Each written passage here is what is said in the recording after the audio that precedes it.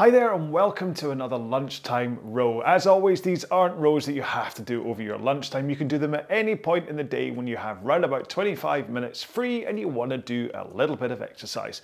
Now today's workout is going to be 25 minutes long and it's one that can have many faces because we're going to do 4 minutes at 20 strokes a minute followed by 1 minute worth of drills. And it's those 4 minutes that can change how this workout feels because you can do it at a low, a mid or a high intensity.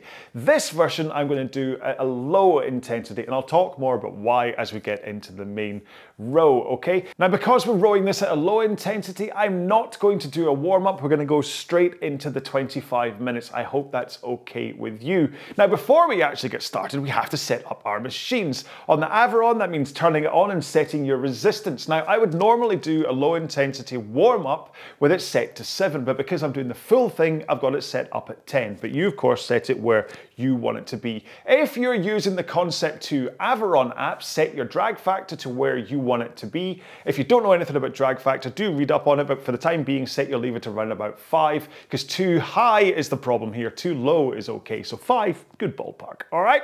Next up, set your foot stretcher height so that the straps cover the bottom lace of your shoe, which is likely to be the balls of your feet. And that's kind of the ballpark for where you want the straps to cover, because that will let you come into the front of the machine with your shins in a vertical position comfortably. If you're set too high, it can be a bit too tough to get there. If you're set too low, you can go scooting straight past, all right? So we're about to get ready, so make sure and have a quick drink, get yourself nice and comfortable on the seat, and then we're gonna get started at 20 strokes a minute at a low intensity in 5, 4, 3, 2, 1, and we're off.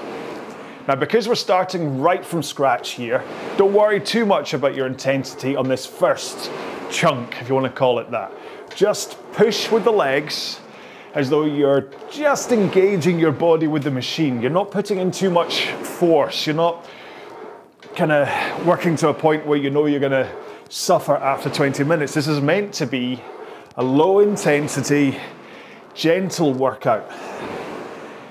So what will happen is that maybe about 2 minutes into this, you're going to feel that your heart rate is starting to increase and your breathing rate is starting to increase, but then it should kind of hold at that point. I kind of describe the sensation of these low intensity workouts as though you were walking up a constant flight of stairs, okay? So you know that way you just start to get out of breath because it gets a little bit of hard work, but it's not actually hard work. And the other way to describe it is whether you're able to speak or sing while you're rowing. If you can, then it means that you're round about the right intensity. If you have to stop taking big gulps of air, then you're going too hard, all right? So it's a good way to gauge it.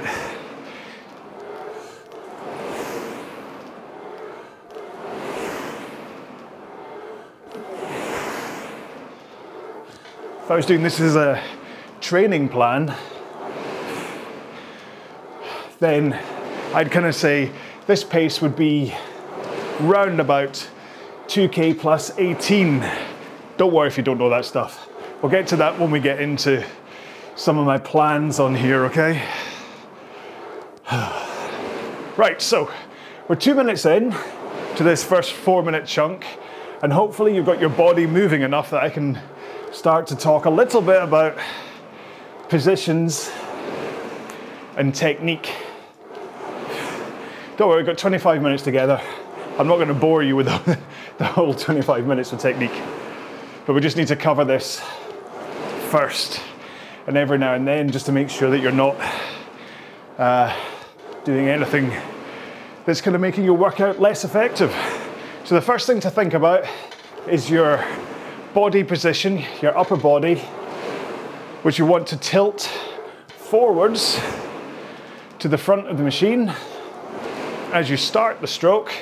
Then you hold that tilt as you push with your legs, and then at the back of the machine you swing to round about 11 o'clock on the clock face. So from 1 o'clock forwards, 11 o'clock backwards.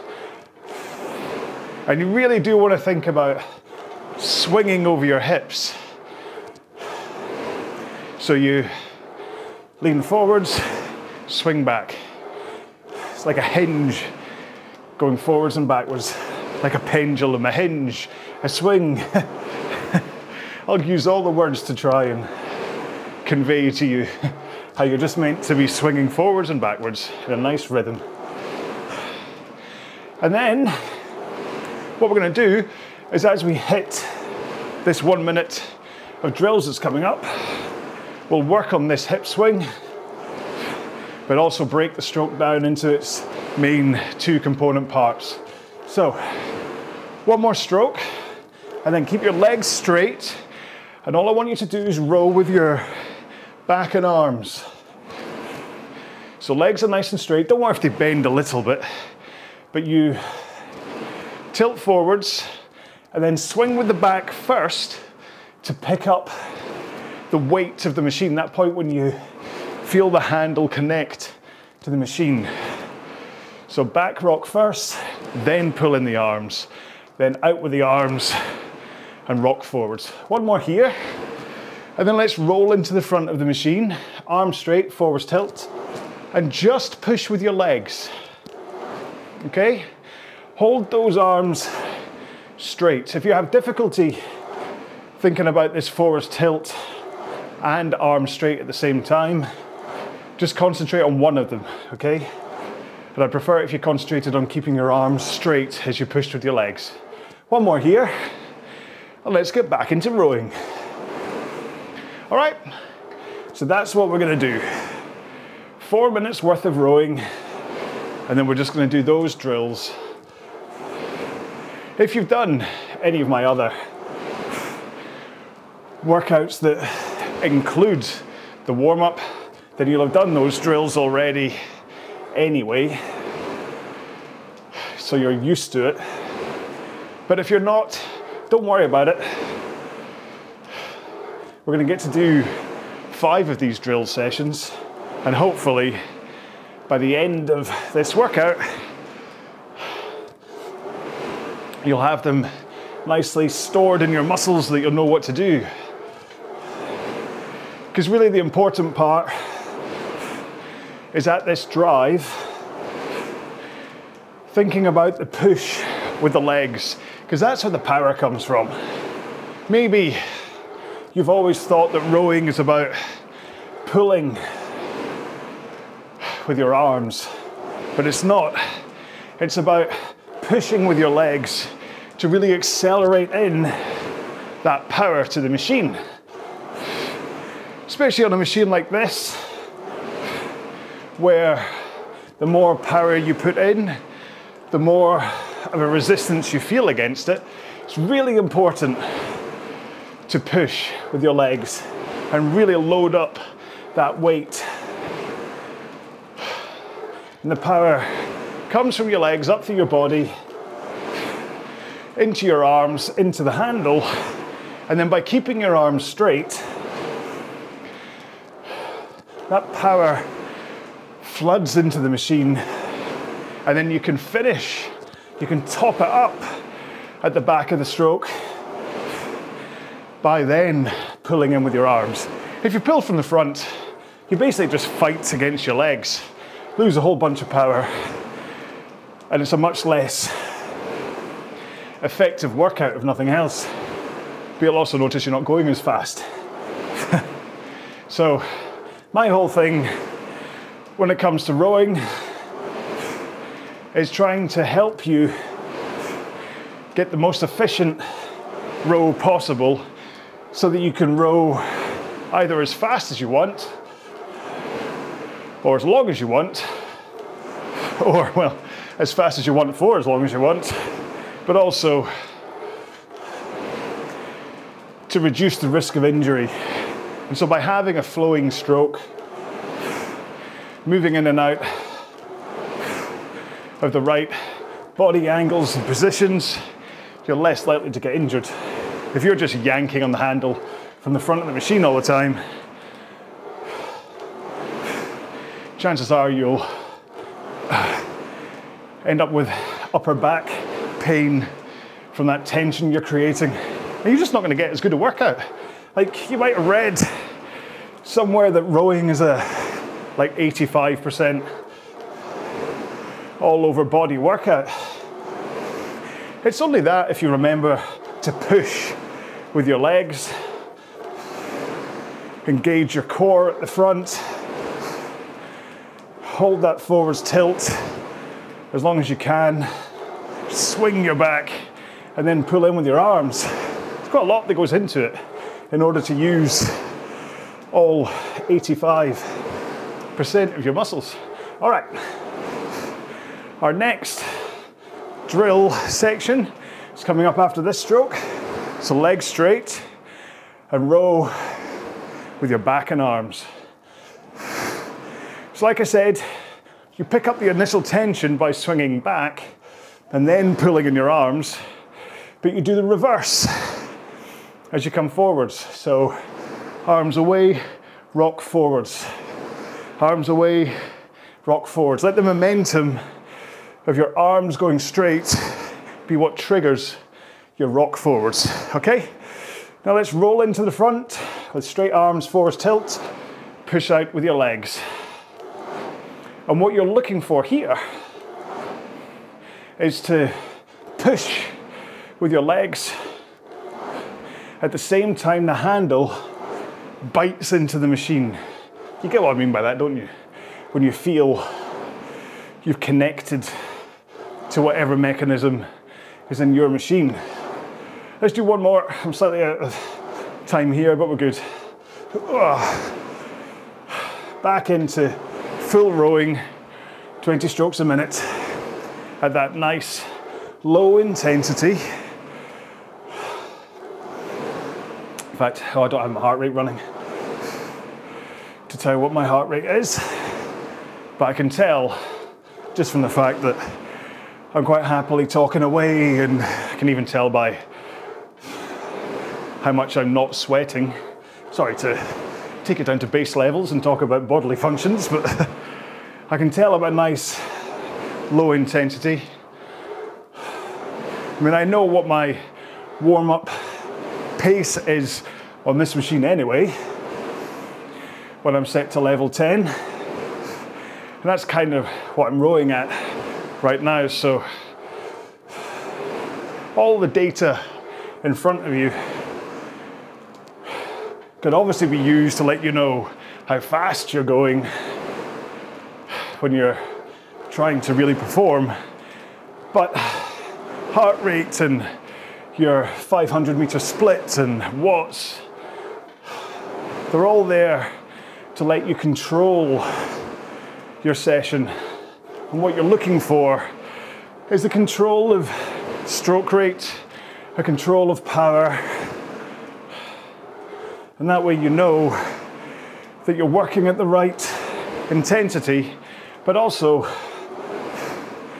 you're working with the right consistency. So you want to see your stroke rate really at the same numbers for a workout like this. Because after all, 20 strokes a minute is just one stroke every 3 seconds. So you can just look at your timer and take one stroke every 3 seconds, you know you'll be hitting 20 strokes a minute.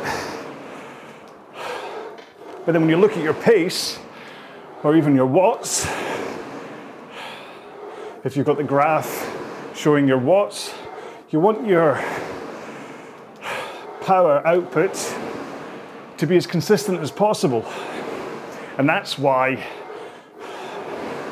I keep banging on about technique. Whereas if you have a smooth, consistent technique from stroke to stroke, then it's much easier to have a consistent power output. And once you learn how to control your power output, that's when you can really take charge of your own training and know whether you're working at a low intensity, a medium intensity, or a max intensity. And that's what I was meaning in the intro about the different ways you can row this session, is that you can row at this pace. You could add in a little bit more power, maybe like 10 seconds per 500 meters faster to really take the intensity up, but you don't quite feel you're at maximum, especially with these 1 minute drill sections after every 4 minutes. Or you could go absolute max pressure, where you're just putting everything into every stroke, and inevitably by the end of each 4 minute chunk you'll find your pace might start to drop away a little bit, but then allow you to go fast again at the end of that 4 minutes. Okay, one more stroke, back to drills. Legs straight, row with your back and arms. And remember, on this one, it's all about that pivot. Pivot forwards, pivot backwards. Just swing over your hips. This isn't about rolling your lower back and curving, just hinging forwards and backwards. So important. One more here. Roll into the front, arms straight, forwards tilt. Press out with your legs. And really keep those arms straight. I want this drill to really teach you about pushing with your legs with arms straight for the first half of your stroke. Okay? Connecting at the front, using your legs, not using your arms. One more. Alrighty, back into normal rowing. Woo. So, if you're wearing a heart rate monitor, which weirdly I'm wearing two and neither of them are turned on, then what you should see is that your heart rate during these work sessions will probably climb a bit, but not too high if you're doing this at low intensity. And then the 1 minute drill sections, you'll possibly recover around about 10 beats per minute over that minute before going back up again. And for this intensity, that's really all you're looking for. If you start to do this at higher intensities, then you'll see your heart rate will drift throughout the workout in a more upwards line and possibly not recover that much over the 1 minute worth of drills. But this version is the nice low intensity, and it really is. This one's perfect for a day when your body needs a recovery day, an active workout though, so it's not a total rest day. It's like maybe you row 5 days a week, and yesterday's workout was a max intensity, but you still need to do some exercise today, then this is the perfect kind of workout for you, because you're still moving, but you're also keeping it at a nice low intensity to allow your body to recover after the workout the day before. And it means that you'll be able to follow this one possibly with a medium intensity, just like a hard workout, not a maximum workout. And then maybe you take a rest day. You know your body, what you're able to do throughout the day and the week. So just make sure and be sensible. There's no point climbing onto the machine for 2 weeks, going absolutely max intensity every single day, and then at the end of the 2 weeks, you can hardly move because you've just not let your body recover enough. Because it really isn't, or it's very hard, let's put it that way, to overtrain. unless you're a professional athlete training for like 8 to 10 hours a day, it's really hard to overtrain, but it's really easy to under-recover, to not give your body chances to just recover, whether that's by changing the intensity you work out or by making sure to give your body at least 1 day a week full recovery where you don't do any intense exercise or even this kind of exercise. Just let your body repair and recover for at least 1 day of the week. Okay, 2 strokes. 1 more. And we're back into drills. So row with your back and arms. Swing back, pull in, arms out, swing forwards. Keep that rock forwards and backwards. And really think about the arms away and rocking forwards. And notice I'm not holding in at the back. That's a totally different drill. I'm keeping the flow going. Let's roll into the front, arms straight, forwards tilt, push out with the legs. Now just as an indicator, when I'm doing this part of the drill, I'm round about a minute slower per 500 meters than I am in the main row. So don't worry, you're not trying to keep the pace the same, like your watts or whatever. 1 more. And let's get back into rowing.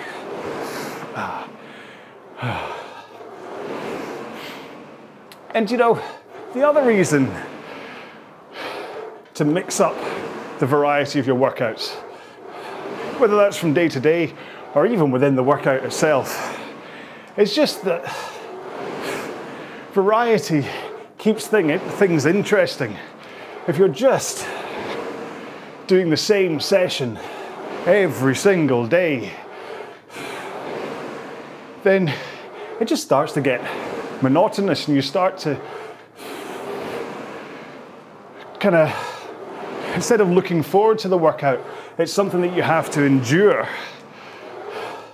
You're like, oh, another high intensity 40-minute interval workout again, again, again.